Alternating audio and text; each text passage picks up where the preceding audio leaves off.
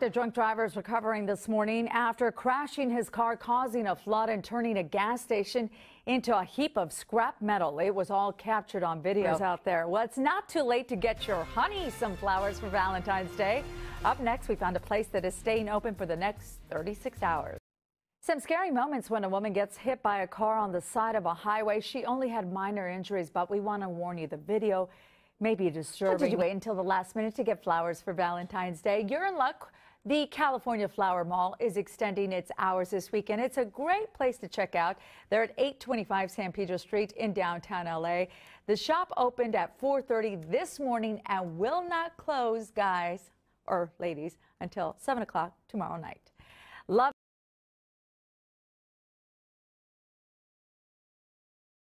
Well, a family in Burbank now has a Purple Heart earned by their Army hero injured during World War I. The bill would allow drug tests for those who receive food stamps. They may only be in kindergarten, but a whole classroom of kids in Anaheim is already working on their college education, thanks to a Good Samaritan and a $1 million gift. Miguel Almaguer has a story.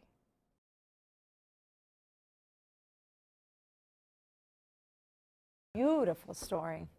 Well, the Pope is in Mexico for an historic visit, and so is NBC4's John Caddy's Klimak. We'll check in with John because the Pope's welcoming ceremony is about to start. Actor Bill Murray is accused of throwing cell phones from a group of fans off a rooftop in Carmel. Hey, thank you, Shauna. Well, the Pope is just about to officially start his historic visit to Mexico. NBC4's John Caddy's Klimak is live in Mexico City, where a huge crowd is welcoming Pope Francis this morning. Buenos dias to you, John. Meanwhile, a woman in her 20s is dead this morning, burned alive in a fiery crash. This was near MacArthur Park. 7:36 right now. The Olympics in Rio are just about 6 months away. The countdown is on. Today, the Summer Olympic competition is back here in Los Angeles. The U.S. team will try to pick its marathon runners for the games in Rio. Marion. Well, Laker legend has a chance to become immortal. The big nod to one big man. Just received it. I hope they get caught. A shooter remains on the run this morning after opening fire into a home in Lincoln Heights. 2 bank robberies in just 30 minutes this morning. Police in Orange County are looking for the man they say is behind both of them. It's an offer Kanye West can't refuse.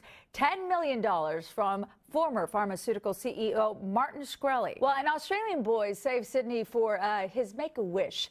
Then he transformed into Iron Boy, and Iron Man had something to say about it.